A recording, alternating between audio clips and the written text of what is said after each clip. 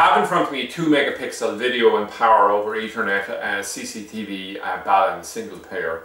Basically, it's available with low-cost postal option from freetv.ie, which is a bit of a stretch because we can barely get it in the envelope, but anything to save a few quid for our customers. So let's just look what we have here. So you know the drill normally will say, if you have a camera and you're using, we'll say, a BNC and power cable, what you'll be doing is you'll be running the picture back from the camera directly over to your DVR, and then you'll be running power from your power unit or DVR to the camera.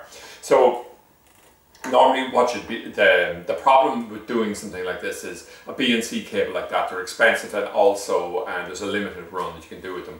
If you're using technology like this, you can support anything up to about 2 megapixel up to about 100 meters over an Ethernet cable. So what's happening here is you have your camera here connected to power that's supporting it there, and we'll just say, pretend this is a, we'll say, a 50 meter Ethernet cable, same technology.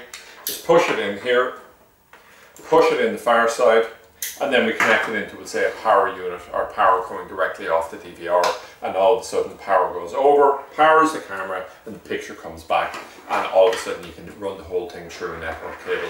So this is a relatively popular little unit, simply because it saves a lot of hassle, and as well as that, of course, you can use all pre-terminated technology in terms of the LAN cables there.